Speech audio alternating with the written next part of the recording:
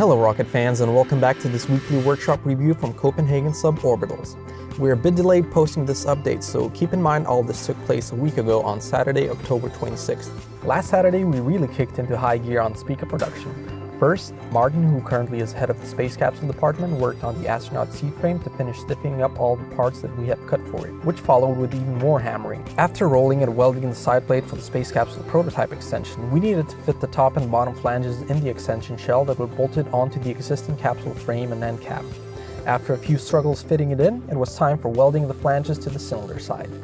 The other Spica project that day was the intertank section, which you might have seen in our previous video this week. As you might remember, we cut about every part for it the weekend before, and now Sina, Sophie, Thomas and Martin were finishing cleaning up those parts.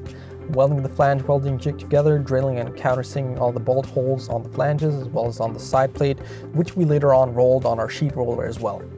Before calling it a day for Spica, we tried making a few welds to join the flange sections together. And while all that was taking place, we also managed to do a bit more welding and painting on the long seam welder, cut a few full-length leveling rails for the cutting bed of the plasma cutter, do more work on the DSC rib diesel engine, and complete some RCS thruster measurements with a new, thicker and more stable load cell.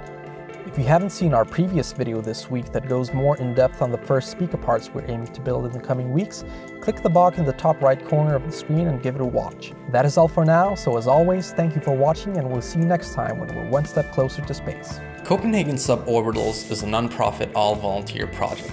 The reason we're getting so close to reaching space on our Spica rocket is because all of our crowdfunding supporters.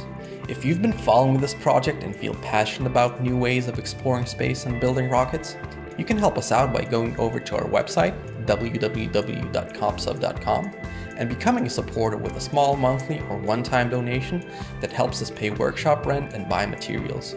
And in return, you get all these insider videos on building a space program which you don't really get anywhere else.